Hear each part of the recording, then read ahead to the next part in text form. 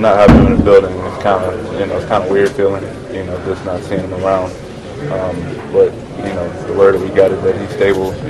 He's awake, so we're just continuing to pray for him and hoping for the best. We were a bit concerned in here at halftime. It was kind of tough, to completely focus on our game plan and what to try to expect for the second half. But like I said, once they gave us the word that he was starting to improve, he was doing a little better. We took it as motivation. We wanted to be motivated to go out and play harder in the second half, but we didn't really think about it too much. We all have reasons to play hard. We all have reasons to be motivated, but this is just you can add this to that list. Not having our head coach around here, we don't know when he's going to get back. But this is all he would want. He would want us to continue to fight, continue to work hard, in his absence.